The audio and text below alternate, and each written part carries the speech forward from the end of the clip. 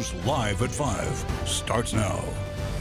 CEO compensation. The executive leader of Valley Children's Hospital is facing criticism after it's revealed he's making a multi-million-dollar salary.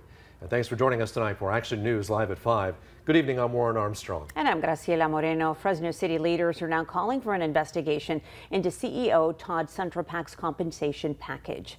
Action News reporter Gabe Ferris is at the live desk with the allegations made today against the hospital and what Valley Children's is saying in response. Gabe. Warren and Graciela, how much is too much? That's the debate in the Valley tonight. Tax documents show Suntrapak made more than $5 million in 2021, and now there's mounting criticism related to a loan for a new home on the coast that was given to him by the hospital.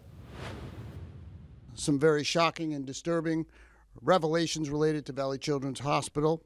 Outrage at Fresno City Hall Wednesday over multiple reports out this week detailing the compensation of Valley Children's CEO Todd Suntrapak.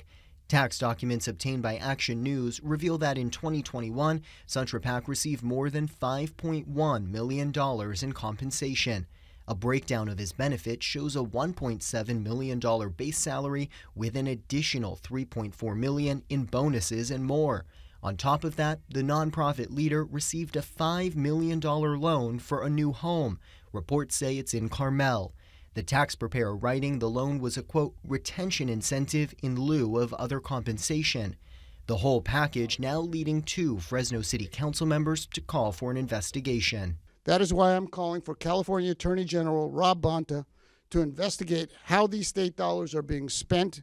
Today I'm asking for the Joint Legislative Audit Committee, and we'll be submitting this in writing to its member of the Central Valley, Assembly Member Jim Patterson, to launch an audit of Valley Children's. Council members Gary Bredefeld and Miguel Arias alleging Valley Children's uses hospital proceeds to fund executive salaries, alleging some of that money came from public health care reimbursements like Medi-Cal. Their 2021 tax returns demonstrate that they made a $354 million profit that year alone. Why isn't that money going to expand the emergency room, to hire more doctors and nurses, to process kids who are sleeping in the emergency room? Responding to those claims, the chair of Valley Children's Board of Trustees released a statement Wednesday. The Central Valley has built one of the nation's premier children's hospitals, Board Chair Michael Hansen said. In doing so, we have recruited and retained some of America's best executives, caregivers, and team members. As such, the quality of our care and the fiscal management of our organization is and continues to be best in class. PR firm AMF Media Group has been contracted by Valley Children's and is defending the hospital. During a radio interview with ABC 30 media partner KMJ on Tuesday, AMF CEO Vintage Foster said the hospital changed its bonus schedule in 2021, so Suntrapak received 2 bonuses in 1 calendar year, but no bonus the following year. If you take that I'm going to round up 1.6 in executive bonus pay, which the hospital and its executives earned, and his base, Todd really brought home an income about $3.2 million, not $5 million.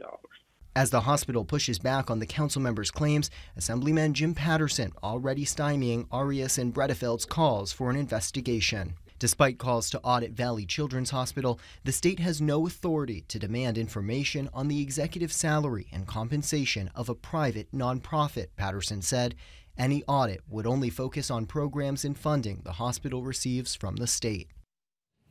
4 other Valley Children's executives made over $1 million in 2021, all of them senior vice presidents at the hospital. At the live desk, I'm Gabe Ferris, ABC 30 Action News.